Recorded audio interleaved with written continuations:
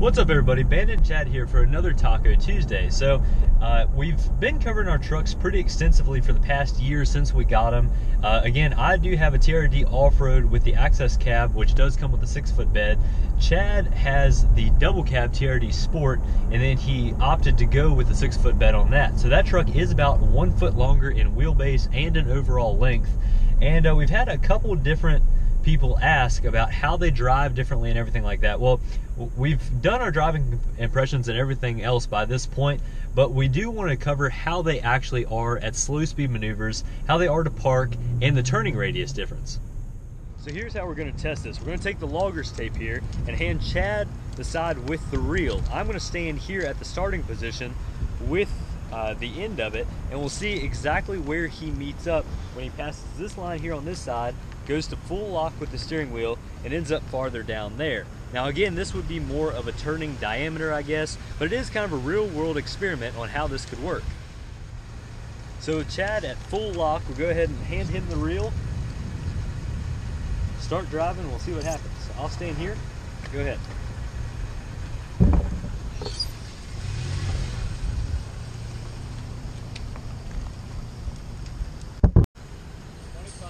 25 feet.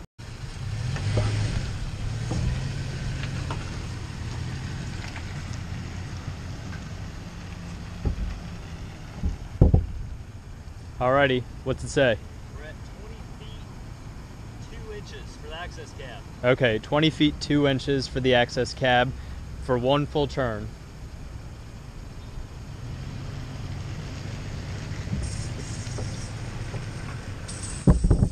So the results that we found were that obviously the double cab long bed did have a wider radius. Mine was at about 25 feet, his was at about 20 feet. So that is, what, about a 20% difference? Exactly. So again, this isn't exactly how the manufacturers rate turning radius. Really, again, this is more of a turning diameter, but it does give you kind of a real world look at the difference between these two trucks. Obviously, the access cab with the long bed or the double cab with the short bed do share the same chassis length and everything else, so they would turn exactly the same, at least in theory. Right. Here in the longer truck, the double cab long bed, it is a little bit of a difference, like Chad was just saying. And while 5 feet doesn't exactly sound like a lot, it really does come into play sometimes. You know, when you're trying to make that turn into a tight parking space, or whether you're on a trail or something like that, the difference does come up occasionally. Now, it's not a huge difference, and it's still a lot better than full-size trucks by a long shot, but it is just something to be mindful of if you're between these two trucks. So now we'll transition into some news from around the automotive industry this week. So we'll start with Ford, and it looks like sometime around 2019 or 2020, somewhere around in there, it looks like the Ford Explorer and the Lincoln Navigator, which are more or less the same vehicle, you know, kind of like a Chevy and Cadillac type relationship there. And it looks like they will be going for a hybrid system there on those vehicles. Now, we're expecting it just to be a mild hybrid system, you know, nothing too invasive, or not like a plug-in hybrid or anything like that.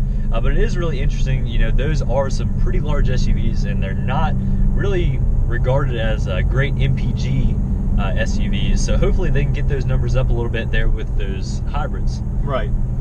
Also, for around the 2020 model year, we are expecting the Ford Bronco to make a debut. So there was what we are going to be calling a Bronco Mule seen out there in the wild, and it's not what we're expecting the body to look like. It is actually what appears to be a current escape of some sort, but underneath is what we think they are really testing. So underneath all the camouflage and all the other stuff, we're thinking that they were testing powertrain. So whether this is going to be a diesel powertrain, a regular gasoline option, as well as maybe a different transmission, different types of axle ratios, different things, is what we thought we saw out there in the wild. Exactly. And a few weeks ago we did talk about how Ford was actually conducting a new design study, and that the people that they were polling were basically saying that the Bronco looked very, very similar to a Jeep Wrangler. So we are still expecting that vehicle to have a removable top, kind of more rugged design and everything else.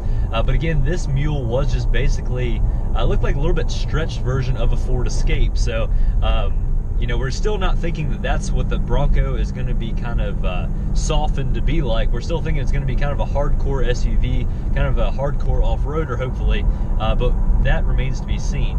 In some other news this week, it wouldn't be another week if we weren't going over some more Jeep news, but the JL Wrangler truck, which is codenamed the JT, has been named, and they're actually bringing back the Scrambler nameplate. So the Scrambler was used a long time ago when Jeep was first making those trucks, and it's really awesome that they'll be bringing back that nameplate again. Now, there were some different CAD drawings and everything else leaked, and they all showed the 4-door JT pickup, meaning a 4-door, and it looks like maybe a 5.5 or 6 foot bed.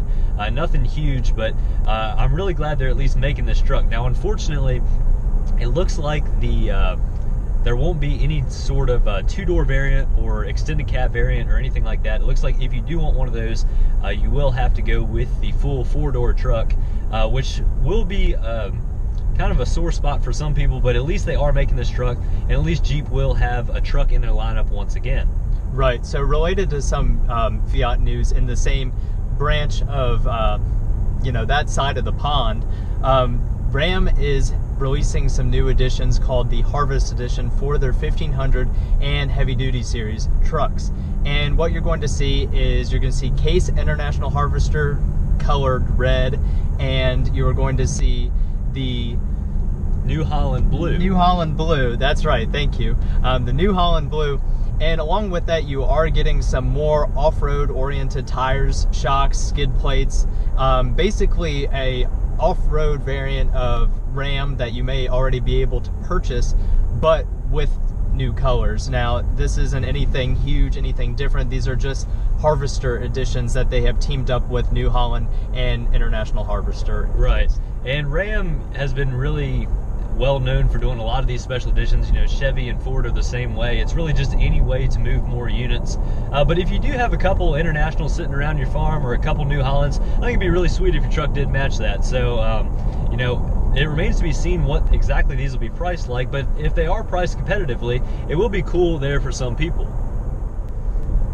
So along with that Ford Bronco news, it looks like Chevy is going to try to get in on the mix with a new variant of their Blazer. So the Blazer was killed out a few years ago. It transitioned to the Trailblazer, and then it was killed out basically for good, and was replaced with the smaller Equinox and the larger Traverse. Well, it looks like now that especially Ford is bringing back the Bronco, Chevy wants to get back in there with the Blazer. Now, it's been a long rivalry all the way back until I believe it was the late 60s between the Bronco and the Blazer, and so hopefully we'll have two American-made off-road SUVs here on the market yet again. Now, we don't know much about the Blazer, whether it is going to be, an off-road SUV or whether it's just going to slot back in that gap between the Equinox and the Traverse.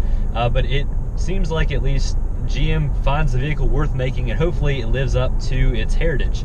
Now, another story here from Toyota actually is Toyota engineers are actually working to eliminate the A-pillar. Now, you may have noticed, but in newer and newer cars, as the restrictions get tougher and tougher to make vehicles safer, the A-pillars, B-pillars, C-pillars, and etc. are getting a little bit, more beefy. They are hiding airbags and everything else in them now. And Toyota's trying to eliminate that. Now, they are going to keep the actual structure of the A-pillar, but what they're actually working on doing is having a series of mirrors and everything else, so when you look at the A-pillar, the mirrors would redirect the light, and it has the kind of the image of looking straight through it, so you'd be able to see what's behind that A-pillar, really helping to improve your visibility and everything else. Right, so one final piece of news that we have this week is Hyundai is going to be bringing their Santa Cruz kind of crossover truck to the United States. We're not exactly sure of a specific date that they're going to be bringing that, but basically this may be a competitor for the Ridgeline, and it's going to probably be about the same size. Could be a front-wheel drive biased truck just like the Ridgeline. We don't have every single detail of that truck ironed out, but more of that will come in the future. Right, and we did see that Santa Cruz concept a little while ago at one of the auto shows, right. And it is kind of a neat idea. I'm not going to call it an El Camino, but it is certainly that sort of look and feel of the truck. It's not a big rough and rugged type truck. It is more of kind of if you mix a everyman crossover and a truck, that's kind of what you get. And I think it could potentially sell really well for them if they execute it the way they could. So that pretty much wraps up everything we have to talk about for this week. Thank you all very much for watching. Have a fantastic week, everybody. We'll catch you next time. See you guys.